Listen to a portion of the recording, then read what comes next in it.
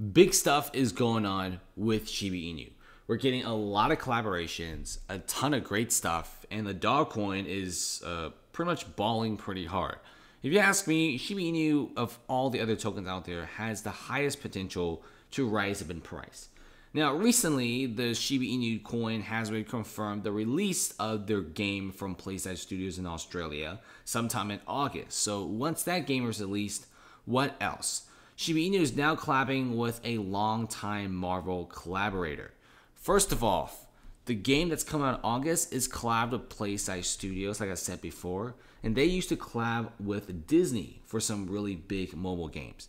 Now, for the Shiba Inu team release, they're choosing the third floor, TTF, for design and construction of their metaverse project. Now, I'm sure you guys are wondering, doesn't the Shiba Inu team already have a metaverse project? Here's the thing, we don't know many details.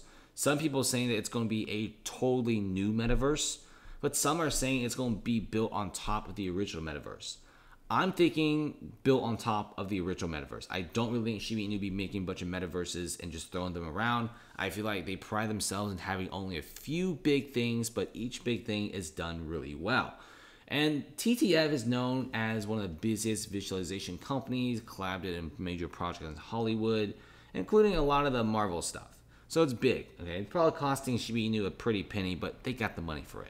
Now, this is a good partnership. TTF will be helping Shiba Inu developers, develop virtual environments, buildings, landmarks for a good metaverse universe. I think they're trying to pull something very similar to a Decentraland, which is very costly and takes years. But with Shiba Inu feeling they got everything under control and maybe they have enough money for this, we could be seeing TTF and Shiba Inu partnership coming on as a really big powerhouse.